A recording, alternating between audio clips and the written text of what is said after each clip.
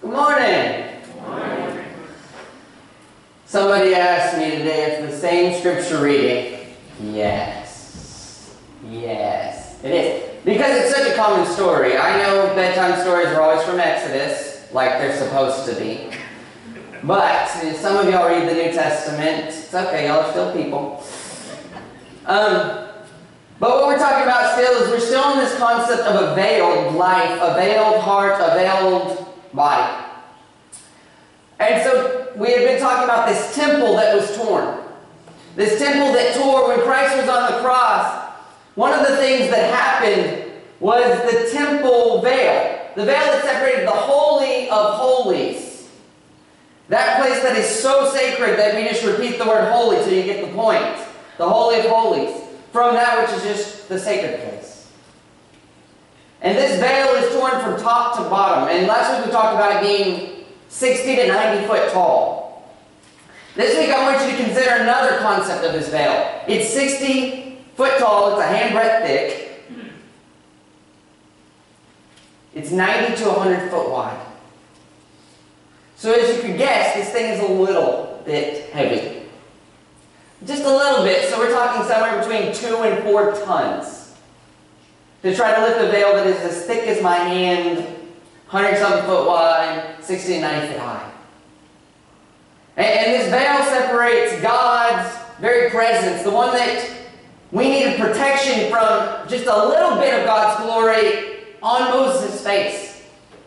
That protection that God says it's good, that you're afraid to look at Moses' face.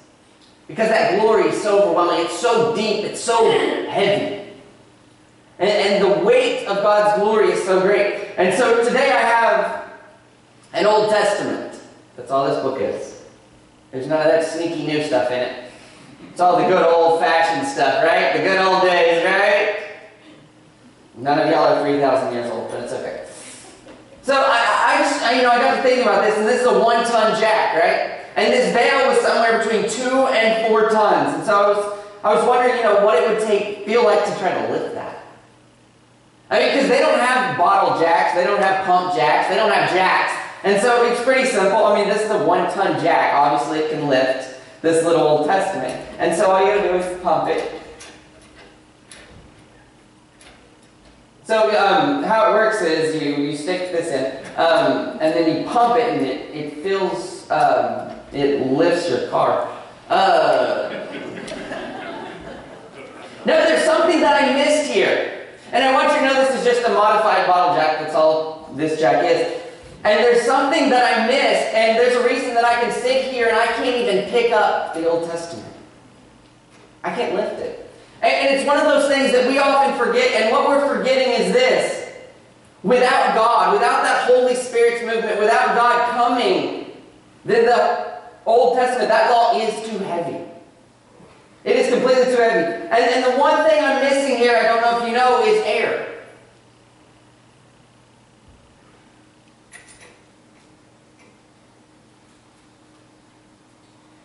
I forgot to close the air leak. Well, not really forget. It's kind of sneaky. And once we've got that Holy Spirit, which is invisible, and you can't even tell the difference, and all of a sudden that law that's so heavy that it cannot be lifted is easily lifted. I only use 2 fingers. And what God did for us was to make the law so light, so easy to lift, because His Spirit lifted it. Because Christ lifted it, and it's no longer us lifting it, but it is God lifting it, and we just feel like we're doing something. We feel like we're doing something great, but in reality, God is doing all the real work. I'm not pumping that up. Air is. Today we are in 2 Corinthians chapter 4, starting in verse 1. Therefore, since we have this ministry, as we receive mercy, we do not lose heart. But we have renounced the things hidden because of shame, not walking in craftiness or adulterating the word of God, but by the manifestation of the truth, commending ourselves to every man's conscience in the sight of God. And even if our gospel is veiled, it is veiled to those who are perishing, in whose case the God of this world has blinded the minds of the unbelieving, so that they might not see the light of the gospel of the glory of Christ, who is the image of God. For we do not preach ourselves, but Christ Jesus as Lord, and ourselves as your bondservants for Jesus' sake. For God, who said, "Let light shine out of darkness," is the one who has shone in our hearts to give the light of the knowledge of the glory of God in the face of Christ. I wanted to reuse that same imagery from the Old Testament, is that face. How they couldn't look at Moses' face because it's shining and they're afraid that they look on the glory of God, that Shekinah, that perfect glory, and they will die. And those who went beyond this veil, who walked into the Holy of Holies, needed only one answer: death. Because the glory of the Lord was there. This same veil that Jesus tears down. And today we want to talk about that life. That life that is unveiled in Christ, and it's no longer where we get so confused what's really going on. Because you hear him talking about it, he said, we're not the ones who are turning back to adultery and sin, and we're just living in this darkness again. Because we understand what's really going on. I'm moving a little tiny bar. I don't care if there's a car sitting on top of this. It makes no difference. Because the only thing lifting a car is air. Little tiny bits of air. Invisible to us. And too often we get to thinking, oh, I'm doing that bar and that's the real work. And somebody's crazy enough to go out to a car and say, well, I've got a bar, right? Let's skip the jack. I'm going to pick up a car because I'm smart. Right? And how many of us are dumb enough to go out there and say, okay, I got the back of this car. Some of you might be big enough to do this. And you just start there and you lift it up. And then you get hurt really bad. We go to the hospital later. None of us are really dumb enough to think that if I go to a car and I lift it up and just pull it up, I'm just going to lift up half the car. But yet when we do things, when we serve God and we think that we're really doing something, we forget that God is using our effort. God is using what we're doing, and it's no longer about, well, did we get all the wrongs right? Did we cover the law perfectly? But it's more a question of, do I love God? And in loving God, am I following Him?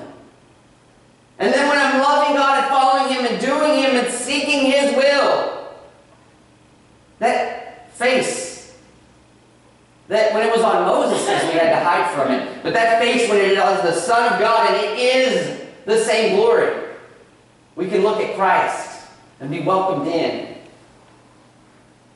Because we're not dumb enough to think we're actually doing it. We know that the Spirit is doing it through that which we offer Him. Starting in verse 7. But we have this treasure in earthen vessels, our bodies, so that the surpassing greatness of the power will be of God and not from ourselves. We are afflicted in every way but not crushed, perplexed but not despairing, persecuted but not forsaken, struck down but not destroyed, always carrying about in the body the dying of Jesus, so that the life of Jesus also may be manifested in our bodies. For we who live are constantly being delivered over to death, for Jesus' sake, so that the life of Jesus also may be manifested in our mortal flesh. So death works in us, but life in you all. Verse 13, but having the same spirit of faith, according to what is written, I believe, therefore I speak. For we also believe. Therefore we also speak. Knowing that He who raised the Lord Jesus will raise us also with Jesus and will present us with you. For all these things are for your sakes, so that the grace which is spreading to more and more people may cause the giving of thanks to abound to the glory of God. How many of us have really gotten stuck on this, our being our body? We're so used to it. I say, well, what are you like? And you might describe a mirror. Think about it. You get up and you're like, this is me. I look in a mirror and I see me. No, you don't. I don't know how many people are forgotten to be told, when you look in a mirror, you don't see yourself. You see an earthen vessel that dwells the greatest glory of all time. Amen. And it just kind of happens to look like that goofy sucker in the mirror. And he talks about that constant dying and being made alive because we are immortal. And we are so stuck on this body, but we have to think about it. Being an immortal being and being clothed in this earthly vessel. None of us walk in here and go, this is my clothes. For the simple fact that one, it'd be really tiny at this point. Imagine if you got your clothes as an infant, that was your clothes. And today you tried to come in here in a onesie. Fair? But we'll do it with our bodies. We don't understand. We are immortal beings who live forever, and we go, this, because we've had this body since birth, we assume that's the body. And we get so stuck on that, and we forget that we need to be living gloriously because we are not the vessel that contains it. I don't go buy a Coke because the container's nice. I want it because there's liquid in there that'll kill me. I don't want a bottle of water so I can have a nice bottle. And I don't want to be a being who's so obsessed with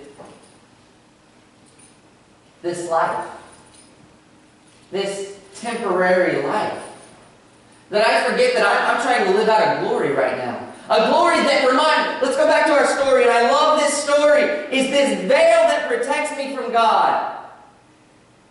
It's not as though God needed this veil. It's as though I needed that veil. I love that veil. We always think, well, God tore it down. It was needless. No, it was protecting me. It was my blanket. It was the only thing that kept me safe at night.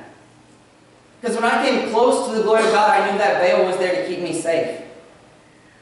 God being on the other side, so great, so powerful, so overwhelming. And the veil's there to protect me.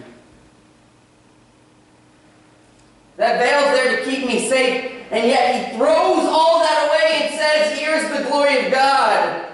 Look on the face of Jesus. And He goes one further. And we're good with, anytime we talk about God's glory being on Jesus, we're okay with that. I mean, He's part of the Trinity. It works for us. It's when He's not talking about God.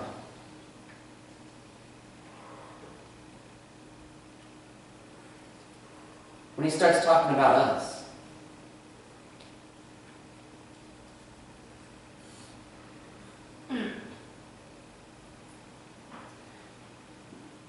Knowing He who raised the Lord Jesus will raise us also with Jesus.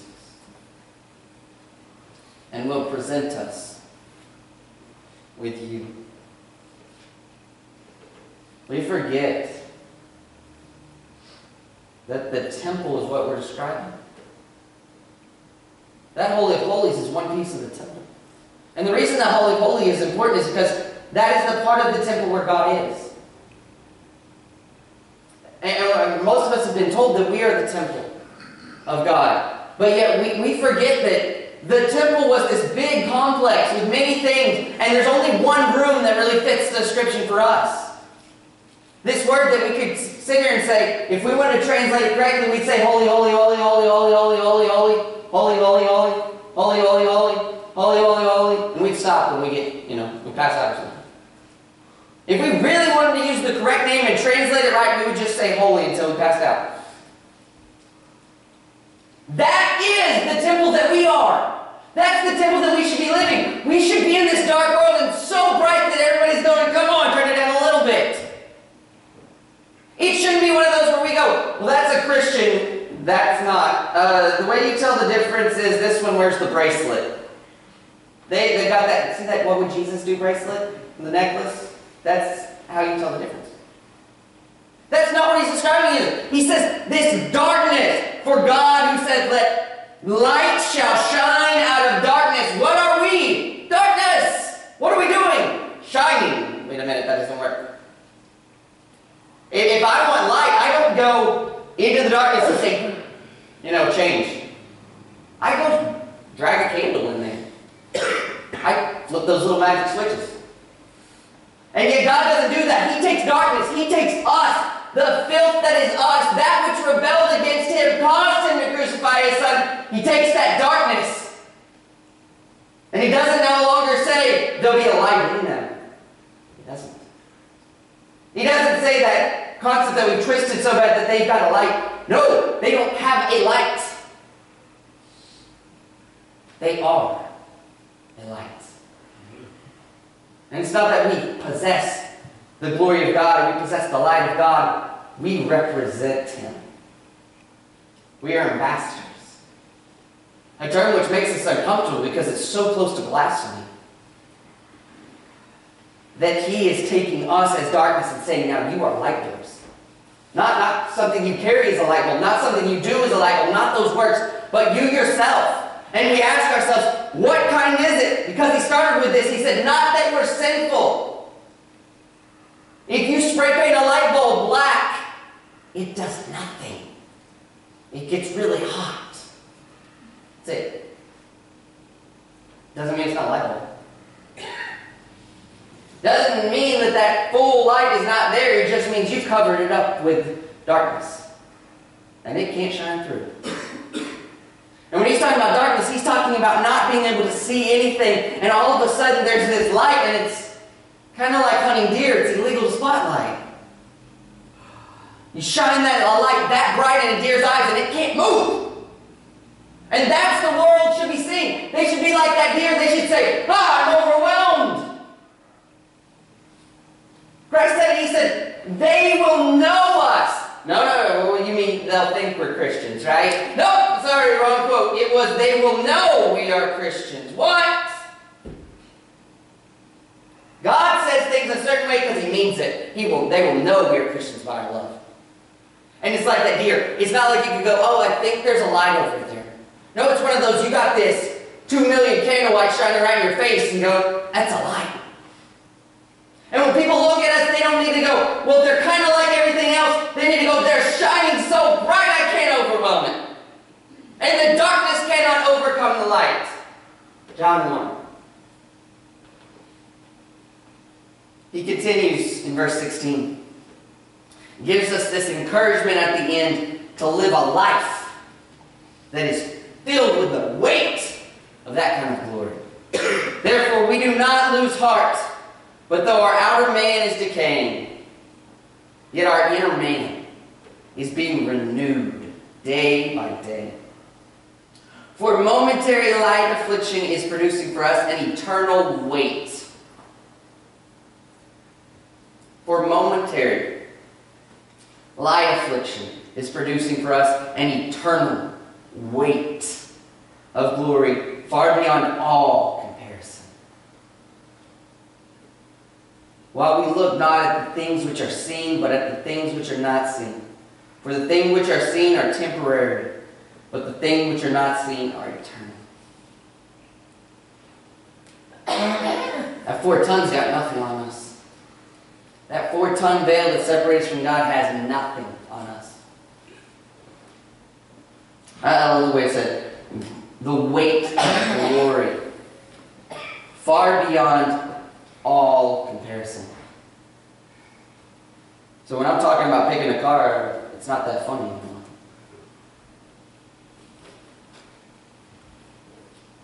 Because in reality, that's just a glimpse of the kind of glory that we're shining forth with. The weight of the glory that we present is not our own. It is a living and dying through Christ. It is a death, burial, resurrection,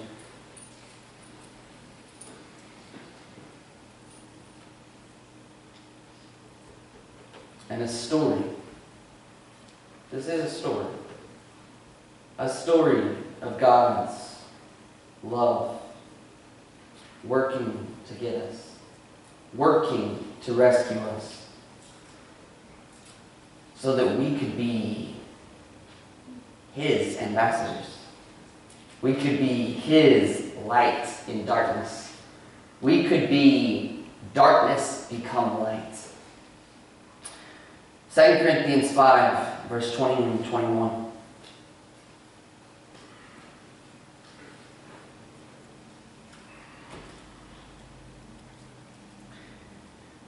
Therefore, we are ambassadors for Christ, as though God. We are ambassadors for Christ, as though God were making an appeal through us. We beg you, on behalf of Christ, be reconciled to God. He made Him who knew no sin to be sin on our behalf, so that we might become the righteousness. He made Him who knew no sin to be sin on our behalf, so that we might become the righteousness of God in Him. Tonight we're offered something beautiful. This day we're given this opportunity that this night around us, this darkness that is the world, this night in which we really look at the world and see the darkness that it is. And we know that God wants us to take us from being darkness to being light. And He says, in this night I want you to be daylight. And He offers us a righteousness that required Him to make no sin, sin. That required Him to make darkness light. And that is what He offers us. He offers us that sacrifice. If there's anyone today believing that Jesus is Lord, confessing Jesus as Lord, repenting of your sins, being buried with Christ, resurrected to live His life, so that we can go and live as light in this night. If there's anybody who needs to respond to that, that invitation stays open. Talk to me, talk to an elder. Grab somebody by the hand, they'll lead you in the right place. If there's anybody who needs prayers, or if there's anyone who wishes to submit to the eldership here, we ask you to come now as we stand and as we sing.